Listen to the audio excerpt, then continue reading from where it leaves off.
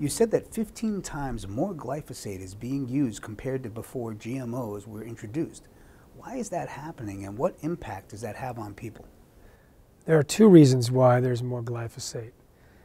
Monsanto actually started genetically engineering crops in order to maintain a stranglehold on the sales of glyphosate-based herbicides, which was Roundup, because their patent for glyphosate was expiring in 2000. So they created Roundup-ready crops engineered to be sprayed with Roundup. And when the farmers bought the seeds, they signed a contract that they had to buy Monsanto's version of their glyphosate-based herbicide or one of their licensees. So they maintained a hold on much of the market, and now the farmers are spraying Roundup over the tops of the entire field. Most of the soy, over 90% of the soy and the corn and the canola and the cotton are genetically engineered, and most of that is Roundup ready, meaning that it's sprayed. So the Roundup is now increased because of the acreage of the Roundup ready crops and the ability for the farmers to spray over the entire field, not just a spot spray. And that has increased the overall exposure of the Roundup and its chief poison glyphosate in the environment. And so now the weeds have outsmarted Monsanto and developed resistance.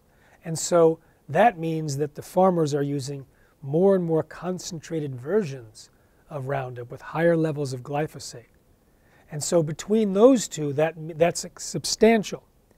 Adding to that, about 15 years ago, Monsanto started to advertise that farmers could spray Roundup on crops just before harvest to cause quick ripening of grains and to dry down the grains and kill off all the weeds in preparation for next year. Same with the beans. And so now they're using it as a desiccant to dry down the crops 3 to 5 days before harvest, which, again, more glyphosate, more Roundup. And so now all those reasons have resulted in a massive use of glyphosate. And now you can find glyphosate in 60 to 100% of the air samples and rain samples in the Midwest. How is the environment affected by GMOs? You said if you introduce a GMO into the environment, the genes become a permanent feature of the gene pool. It gets passed on generation after generation. The only thing that lasts longer than a contaminated gene pool is extinction. Can you explain that at all in greater detail? Well, imagine if you released genetically engineered corn and it cross-pollinates with non-GMO corn. And then that seed becomes planted, et cetera, et cetera. Every single season, you have some level of contamination. With canola, same thing, but canola is in the brassica family, so that can cross with the brassicas like broccoli and Brussels sprouts. How are you going to recall the genes in the gene pool? This is a situation where we're creating new organisms that are not the products of the billions of years of evolution. Instead, they're the products of laboratory practices whose #1 most common result is surprise side effects. And we're releasing it into the environment where it can irreversibly replace nature and corrupt the gene pool. Now, this was really bad in the very beginning, even when they only released a handful of GMOs. Consider now that gene editing is so cheap and so easy that individuals and companies all over the planet will be targeting anything with DNA in the hopes that they can come up with some kind of innovation to make money or gain greater control or ease. Now we're talking about genetically engineered bacteria, fungus, algae, insects, animals, plants, trees, grass. They literally could replace nature.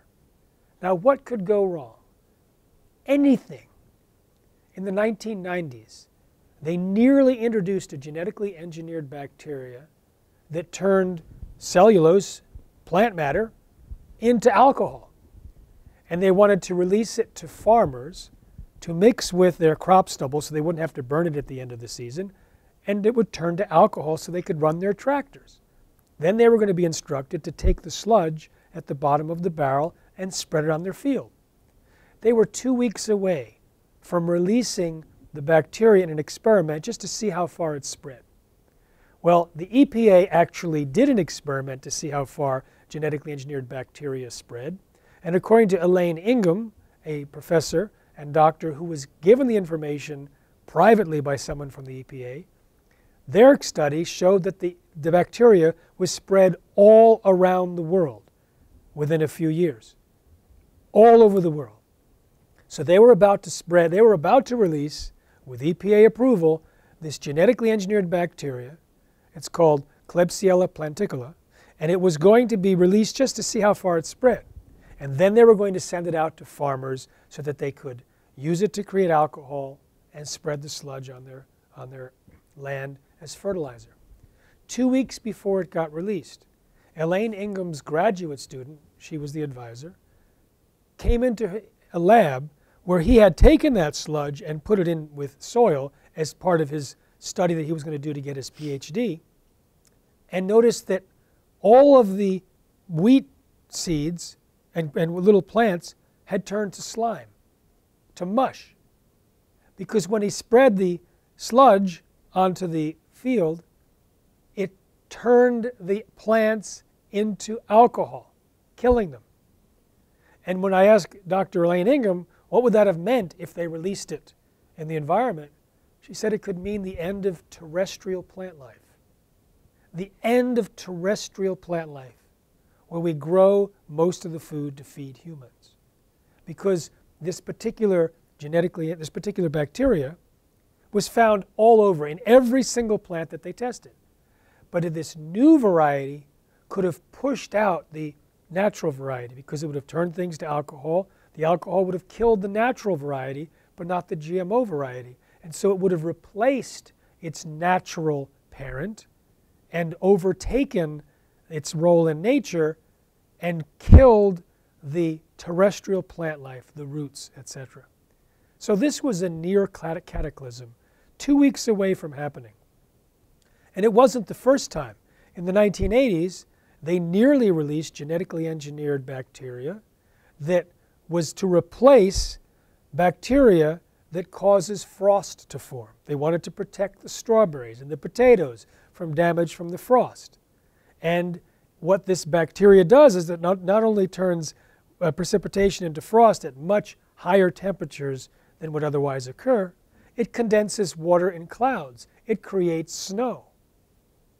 And what if they released this genetically engineered bacteria and it took over and it out-survived the natural version and ended up airborne? It could have changed the weather patterns on the planet. Now those are two bacteria that were almost released widely. Now you can do genetically engineered bacteria through CRISPR-Cas9 gene editing. You can buy a kit, do-it-yourself kit, for $160. And you can flush your bacteria down the toilet and have an environmental release. Or you can buy a lab and build it for $2,000. Or if you're Monsanto, now Bayer, you can have, in fact, buildings full of robots driven by artificial intelligence to produce massive outputs of gene-edited GMOs. We're talking about the possibility of replacing nature, eliminating the products of the billions of years of evolution, and replacing it with accident-prone new versions that are unrecallable and irreversible. And when I talk about corrupting the gene pool, that's what happens to the individual plant. So you have mouse genes that were gene edited. The gene editing mechanism cuts the double-stranded DNA, and the cellular mechanism for the mouse rejoins them. But it can grab DNA from the environment, meaning the petri dish that has cow or goat serum. So we now find gene-edited mice that have retroviruses that were taken from cows or goats. We had hornless cattle that were created because they wanted to stuff more cattle into factory farms. So they took out the gene that created the horns. And they said, this is so safe and so predictable and such a perfect gene edit that there should be no regulation on gene-edited animals ever again. And they were breeding these for release in Brazil. And then the FDA came along and decided to sequence the actual genome and went, guess what, guys? You made a mistake. There's bacterial genes inside the cows now, in every cell. In fact, there's antibiotic-resistant genes. These genes, if they were released in cattle, could create antibiotic-resistant diseases, which could cause death and unnecessary amputations. So we have genetically engineered bacteria, genetically engineered animals. We could have gene-edited anything. And these unpredicted side effects could cause a catastrophe. We know what it's like when we have a single invasive species that grew in harmony with its environment, but when transferred to a new location, creates chaos. Imagine taking an ecosystem and replacing it all with gene-edited alterations, where you never quite know what's going to happen. It's a chance. The chances of a catastrophe are near 100%. The chances of a cataclysm is something I don't even want to think about.